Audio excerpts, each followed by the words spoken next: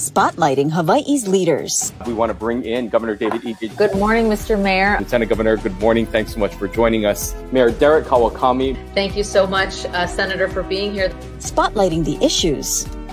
Where is the virus right now in our community? How much is this overall going to cost the state? How are you responding to the community's concerns? Talk about the level of citations that you guys are writing. Spotlight Hawaii with Yanji Denise and Ryan Kalei Suji on the digital platforms of the Honolulu Star-Advertiser. This episode of Spotlight Hawaii is brought to you by Longstrugs and Beachside Roofing. Well, happy Monday and happy Valentine's Day to all of you tuning in here this morning. I'm Ryan Kalei Suji, joined by Yanji Denise, and this is Spotlight Hawaii on the digital platforms of the Honolulu Star-Advertiser. We hope that you are all recovered from your Super Bowl celebrations, and so great to see so many of you starting off your week with us this morning as we catch up with the Lieutenant Governor on a number of issues this morning, Yanji. That's right. He's not only the Lieutenant Governor, he is now officially a candidate for governor. We're going to talk about some state issues and, of course, his campaign as well. Good morning, Dr. Green. Good morning and happy Valentine's Day to you guys and to Jamie and to Maya and Sam. We want to get straight to the COVID case counts, as we often do when we start talking to you. Great to see that the numbers do appear to be going down. How do you think we're doing when it comes to combating the virus right now? We're doing very well. We're down to 498 cases today of Omicron. Our active case count's 11,785. That is a significant drop. That's an 80% decline from our peak, which occurred on January 21st, 3 weeks ago. So 80% down. Also, our hospital numbers are down more than 52%. They peaked at 393 individuals in the hospital. And as of today, we are at 170 acutely sick people and then 192 if you add incidental cases. So the case counts have been dropping really precipitously. 17 people in the intensive care unit, 11 people requiring ventilators. And these are gigantic decreases from before. But, you know, your heart breaks when even one person's that sick. What does this all mean? Well, this means that our case counts not only are dropping, but we will soon be able to get back to our normal lives much more than we have been for a long time. You're probably thinking, what does that specifically mean? And that means that sometime in March, we should be able to begin to move away from the safe travels restrictions. And the last thing that will likely go will be the mask mandates. States all across the country are now getting rid of their mask mandates, but we're being a little bit more careful. And in discussions with the Director of Health today, we did describe that as the last thing to likely go. Let's talk a little bit more about safe travels as well as these other programs that have been, or, I guess, restrictions that have been put in place, such as those requiring vaccine verification or negative testing. When do you think that those types of requirements will no longer be valid? I mean, you had mentioned safe travels, but how long do you think people will continue to need to show, say, a vaccine card to get into a restaurant? And when would we see maybe the sunset of some of those things? My recommendation would be mid-March at this rate. I don't want to ever reduce restrictions if it means people could get sick, but let me give you some more kind of perspective.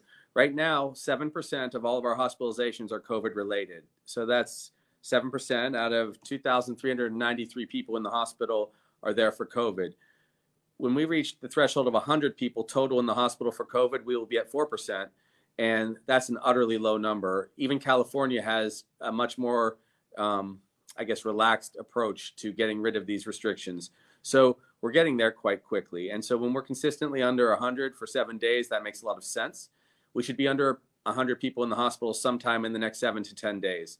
So we can start moving that way.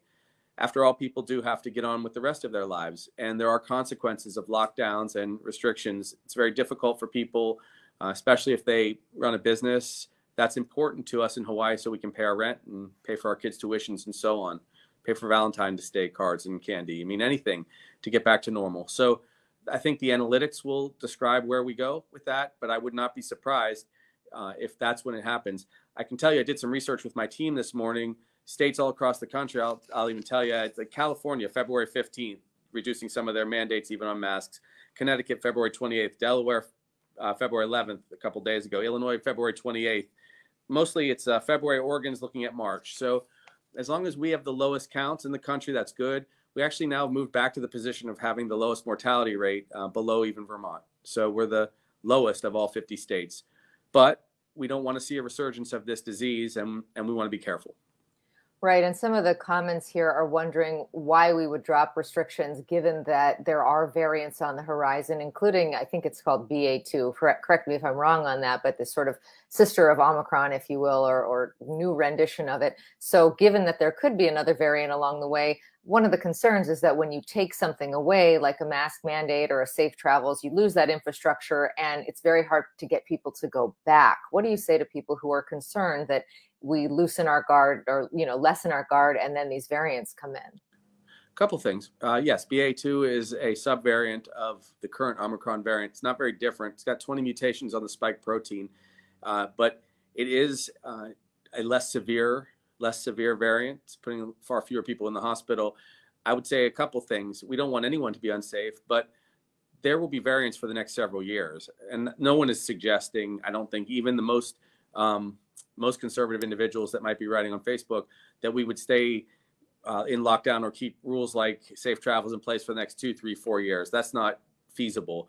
Also, from a practical standpoint, and I just want to be very direct, we are going to lose federal funding on or around April 1st. And on March 17th, our National Guard support will begin to go away because they have to begin to be redeployed. So much of that is the infrastructure to provide support. Now, we're already the lowest in the country, and we're not going to stop providing healthcare. We're not going to stop providing testing. We won't suddenly say that you shouldn't wear masks ever. Of course, we will say that. In fact, as a healthcare provider and the director of health by my side, I'm sure we'll be continuing to recommend that people wear masks if they're high risk, if they're unvaccinated, if they're in large gatherings. Good health guidance has always been what carried the day. So we'll do that. But when you get down to a place where very few of the hospitalizations are related to this disease, there's no rationale for staying in lockdown. And again, I'll say this, the consequences of kids not being in school was very difficult and catastrophic in some cases. The consequences of people being unable to have their lives in order meant that there was extra depression, there was extra self-medication and drug addiction. These are other consequences that result from isolation and rules. So I think that the mayors and the governor will make those final calls, but I will give them the analytics when we know that we're in a pretty safe space. Some are wondering how we went from possibly including a booster shot into the requirements for things such as safe travels, as well as for programs like Safe Access Oahu to be able to get into establishments, not only being, having that vaccination, but also counting the booster shot as a fully vaccinated individual to enter into these types of establishments or to include that into safe travels. How we went from that conversation to now lifting everything, within a few weeks. Is it because of where we're at now? And what is the state's plan, I guess, moving forward to encourage boosters as we move through this next year? Most of the data, like I said earlier, we peaked at 58,521 cases on the 21st of January, and we're now down under 12,000. So we're 80% off of peak. So Omicron, as we knew, was eventually going to burn out, and it did. And that's why. So that's why the governor ultimately decided, when you have a state that's at about 36, 37% fully vaccinated plus the booster, you can't imagine that 63% of the people would not be able to do A, B, C, or D in society. That's just not feasible. Another good piece of information for you to have is that of the population over 65, so our kupuna, or actually 65-year-olds aren't very old, but if we're describing individuals as older and more vulnerable over 65, 72% of them have already had the booster. And that's the most protection that you can really offer right now. So it's really the case counts plummeting, the hospital numbers plummeting, and all the rest of the world going to a position that is less restrictive. So we have to be smart about things. We cannot be reactionary. And Hawaii, like I said earlier, has done better than any other state as far as fatalities. I think we're second best in the world, I should say country, for case counts and case rate. So you just have to be nimble. And that's what 2 years on this job has taught me. We've been on an amazing journey together, my team and the state. And there have been ups and downs. There's no question about it. But for the most part, our policies have really kept us safe. And so we're continuing to use analytics to make sure we're safe going forward.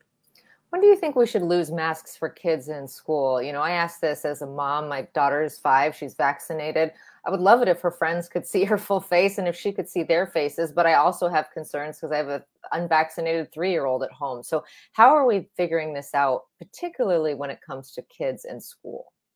Well, that's based on the case rates also. One of the challenges is children between age 6 months and their 5th birthday can't get vaccinated, and that's been postponed at least until April. So they would be more vulnerable to catch COVID, although the severity of their disease is really low. We've had a very small number of individuals get sick and go to Kapiolani for care from COVID. I've treated three children with COVID that were under age 5, and they weren't that sick. They had upper respiratory symptoms, kind of cold-like symptoms, runny nose. They're basically okay. I think that we're going to come to a place in the spring where COVID is not so severe, not nearly as severe as the Delta variant was for us. So I think that's the time at which we'll get rid of some of the mask mandates. It's hard to mask little kids. Also, age 5 to 11-year-olds are they're pretty well on their way with vaccinations. They were hovering around 40%, and our adolescents are very well vaccinated. They're almost 75% fully vaccinated now. So you can see as we get older, we've got more people getting vaccinated and protected from catching COVID and spreading it. When we hit the spring, when we're really deep into spring, I think you're going to see that most things go back toward normal. Not too normal, but toward normal. Another thing that was big for you last week was that you officially entered the governor's race. I mean, there was really a lot of surprise there. We knew that this was something that you had talked about, that you had been building with your campaign, but making it official last week. There was also a recent poll that came out in the Honolulu Star-Advertiser that clearly shows that you have the advantage in terms of fundraising, as well as just the overall percentage points. Your thoughts on the poll, and just as you enter this race and this campaign for governor officially begins. Sure. Well, thank you for asking. I'm flattered. It's very humbling to have people support you and to be so kind to me and my family. And I appreciate it. I will not take it for granted. Given the circumstances that we've been witnessing these last couple days and weeks, I think it's more evident than ever that we need leaders who we trust and who care about people. I believe that the reason the poll is pretty good is because we've been really on an adventure together, a true adventure where the people and me have gone up and down through COVID, and we've had to really wrestle with issues in our families. And so people have been in my living room with my family, with me and you guys, talking about these issues. But more than ever, I think that I've built up some trust with people. And like I said, I'll never take that for granted. But that's why I'm running for governor, because we need leaders who we can trust and who care about us. One of, the race has gotten a lot of speculation. Kai Kahele, congressman now, has sort of dipped his toe into the race, saying that he's considering a run. What are your thoughts about him and the other people who are running against you? I think there are good traits in all the other candidates, honestly. There always is something good to see in people. I would say that about the lieutenant governor candidates also. Just always a good personal trait or a strength that each of them have. All I can do is, present myself well and present my family well and lead by example. But I really do think trust and caring is going to be critical to this race because of what we've gone through with COVID. And also because of what we've seen this last week. There's been an erosion of trust in public officials, and I think that that's a tragedy. If I'm chosen to be governor, I will not stand for any corruption in my administration, period. And that has to be absolutely clear. So the public trusts us to take on big issues, whether it is COVID or Red Hill or so many other things, honestly, rebuilding our public health system, taking on homelessness. We've got to build houses for people. These are the real issues. So I don't dwell on other candidates running. If people end up choosing me to be governor, it will be the honor of a lifetime. One of the things, and we spoke to the congressman on this program last week, one of the things that he did that maybe sparked this conversation was release a 10-point plan on COVID-19 that was very critical of the administration and the way that the administration has handled, especially this recent Omicron surge, saying that the state was not prepared for Omicron. It didn't have the masks, the testing, or really the infrastructure, just a patchwork of rules and regulations to protect the people of Hawaii. And so the congressman released this plan of his. What is your take on that criticism and the plan that he put forth? Well, the suggestion there wasn't a plan is completely wrong. Here, this is a massive plan that we've been working on for months and months and months. And anyone who's been a Monday morning quarterback hasn't spent any time, not a single time on any of the meetings with us. And I would just say this, it's an honor to have been a part of a response where we vaccinated 1.1 million people. No other state did that at that rate. Where we've had over 500,000 people get boosters, where we have the lowest mortality rate in the country. I'm not sure what someone else would want better than that, but it's a heartbreak to see anyone die, to see anyone get sick. You know, on the weekends, I'm on call. I'll be on call this coming weekend. And I will undoubtedly see someone who's sick with COVID or others who want vaccinations, and I'll do it myself to get them vaccinated. But in general, people like to make criticisms when they're involved politically. I'm not into that. I don't think it's appropriate because there's so much work that's been done by hundreds and thousands of people to keep our kupuna and other people safe. And Hawaii should be proud of its response overall. We have done more than any other state in the country by far to keep our people safe and healthy. I want to ask you, you referenced the corruption scandal that's unfolding at the legislature. There's a lot of people who throw their hands up and just feel disgusted with politics altogether. This was some very blatant corruption happening, but there's a big article in today's paper that talks about sort of a more subtle area of influence where there are people who donate, you know, above board and perhaps expect something in return. What do you think about the system is as it is overall? And what do you say to people who are watching who just say they're all corrupt and I don't want any part of it? I feel for them because I want them to trust their lieutenant governor and their senators and their rep. People have trusted me because I'm a doctor. And I think everyone knows that. They see me walking around in my scrubs. They see me on call. That's always been where I've been as a person. So when I say lead by example, I think having another skill set and other ways to serve is important. It may be why I stand out from others. I don't know the gentleman who was involved in that scandal. I know he gave donations to all kinds of people. Certainly wasn't me. And so all I can say is I will do what I can if I serve as governor to restore trust and faith in government. I still will be very heavily focused on the private sector too and do a lot of things in partnership with them. I like humanitarian missions like you saw when we went to Samoa, and that was all private sector support. So those people felt a commitment from a public servant. We went out and helped people. You lead by example, you restore trust. But it is a tragedy. It's horrible. I actually consulted with one of our former attorney generals who I have a lot of respect for this morning, even Marjorie Bronster, who's supporting my candidacy for governor. And she, was helping to educate me on how you root out corruption and how you have a channel of communication so people can speak up and give testimony on this matter without political interference. That's the kind of thing that I will make sure we focus on if I end up serving as your governor. But probably it's a good time to have someone who's a bit of a kind of outsider as far as profession goes. And that has been an honor to serve as a doctor all these years. That is a difference. But you know what? I think that government has always been in question going way back. There have been era after era after era where former administrations were doing funny business, and that's not okay.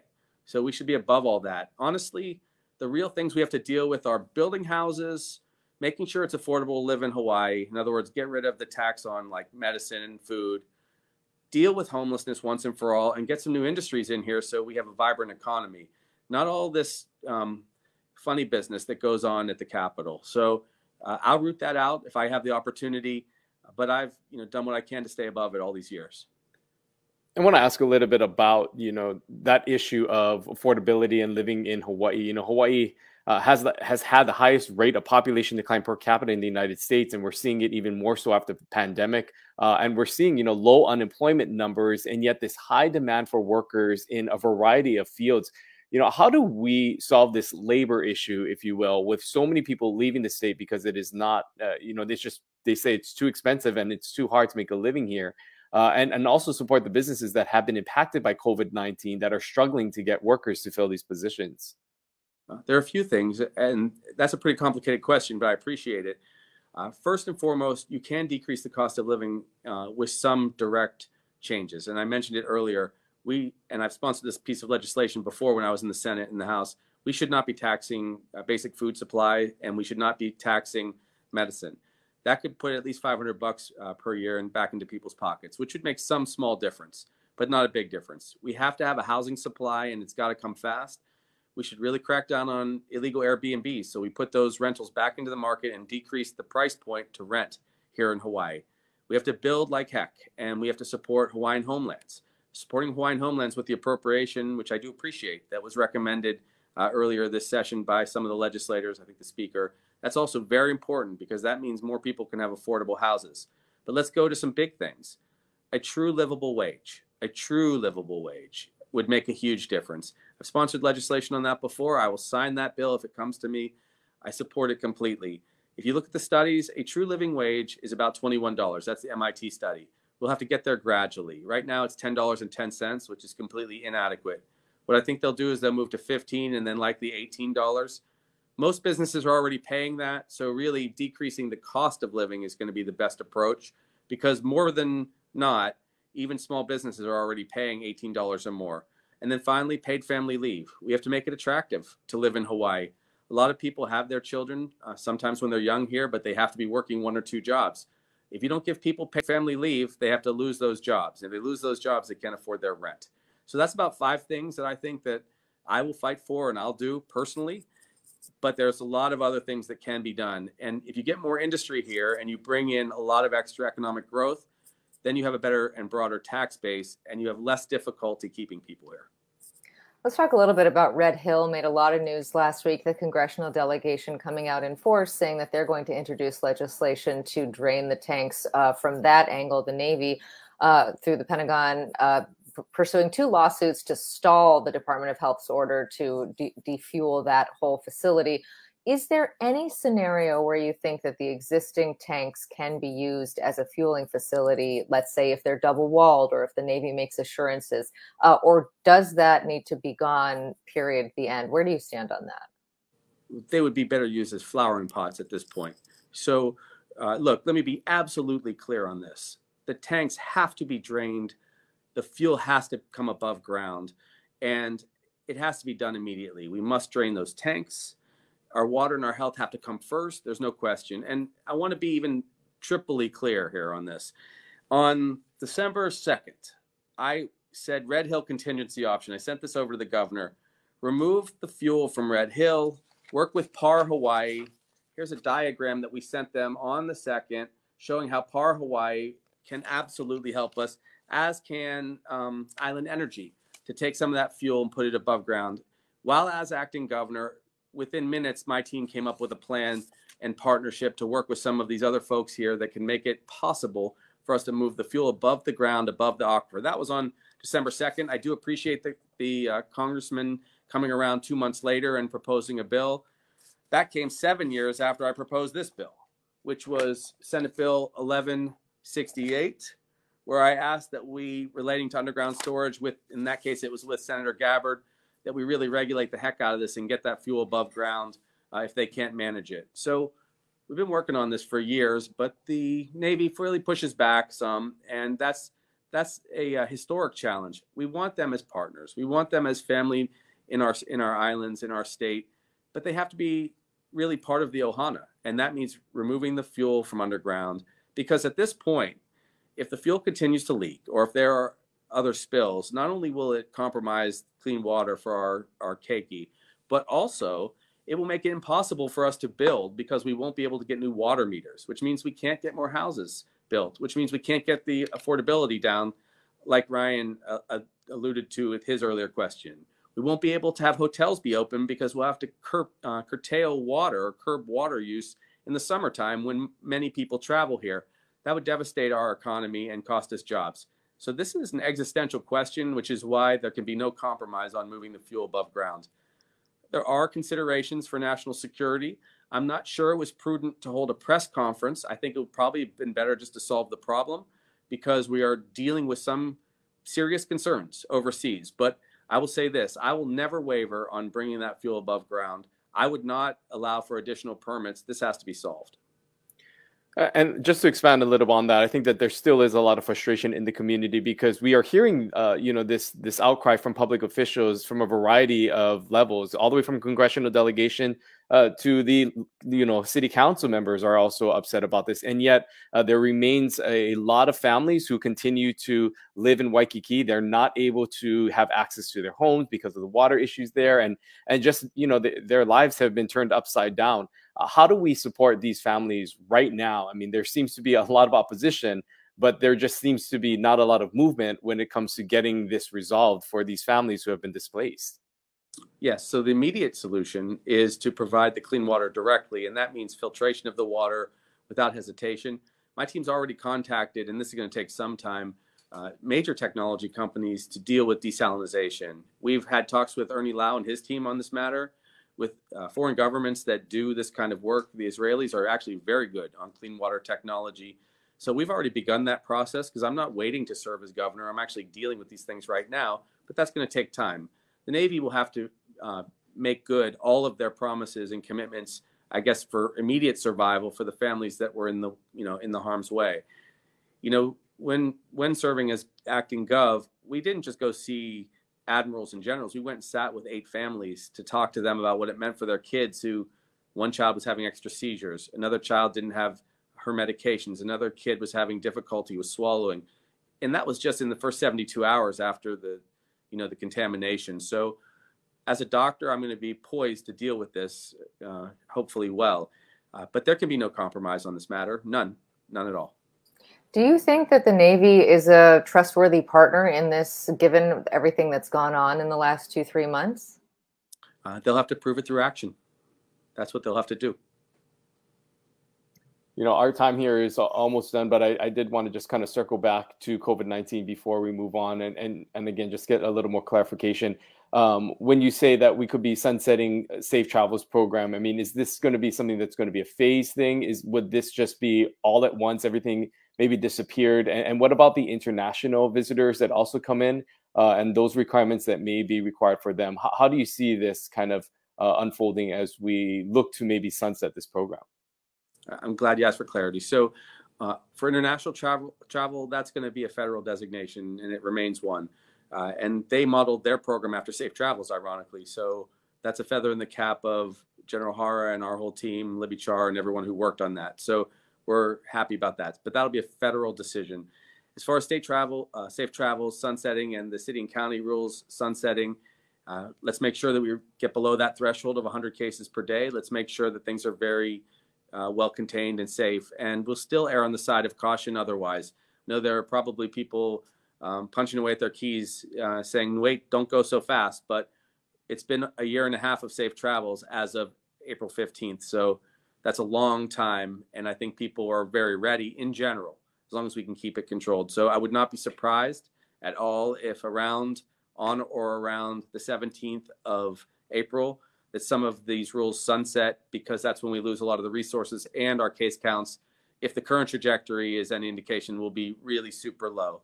And then after that, I would say sometime maybe around April 1st, we'll have to see what the governor says. That's when he'll begin probably to follow the guidance of some of these other states like California, New York, most of them, frankly, where they began to get rid of mask mandates with the exception of individuals who are very vulnerable. But we'll use health guidance then. And I can tell you as a physician, health guidance is really the way we've always dealt with these crises. Only this one was so large that it required statewide rules and regulations and emergency proclamations because we were all so vulnerable. But it will be good to get back toward normal. It will be good to have kind of a renewal period. And we're going to need a whole lot of renewal. We have to renew after the corruption scandal. We have to renew after a lot of inaction on some issues like Red Hill that we've been concerned about. And we have to renew after COVID, because so much has changed for people that as human nature goes, we have to be able to get back toward what we love most, which is being with people. We've seen some of that. We're coming down with our cases, and I'm with people a lot, and I can tell that they're ready, but we still want to do it safely. Now, I just want to say, you did say April 17th. I think you meant March 17th to sunset. Is that right? Forgive me. Yes, March 17th. Yes, thank you. March 17th when we lose much of the federal support, followed by April 1st when that resource actually goes away. But we'll still be mindful. We'll still be watching the cases that do come in. We'll do genetic analysis to make sure no new variant is causing trouble. We'll be watching what goes on in other countries. And we'll do that long after any restrictions go away. Just because we're not on together, perhaps on Spotlight or other news networks talking about COVID every day, you can be sure that come 3 or 4 in the morning, I'll be looking out over America and Europe to see what's going on with COVID to make sure we're safe. And with the masks, then would the mask sunset in a similar sort of timeline, or do you think that that would come later? My guess is it'll come 2 to 4 weeks later, based on the way the director of health and the governor have handled this challenge. They want to do that last. That was a conversation we had today, because usually you don't want to change all of your variables all at once, because then you don't know what's worked and what hasn't. Our analytic approach has been the reason that we've had the lowest case counts, or second lowest case counts in the country, and the lowest mortality rate. It's been analytics, and that's what helped guide us to bring in the 745 extra nurses right now. That made a big difference. I can tell you from firsthand experience that made a big difference to keep our healthcare system intact. So analytics always guide the day. That's the best way to do it. And we should apply that to housing and cost of living and all these other issues.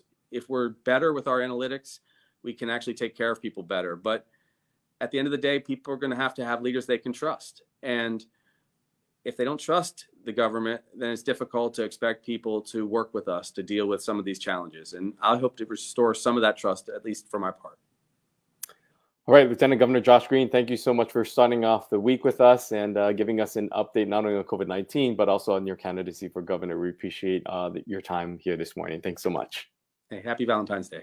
Aloha. Thank you.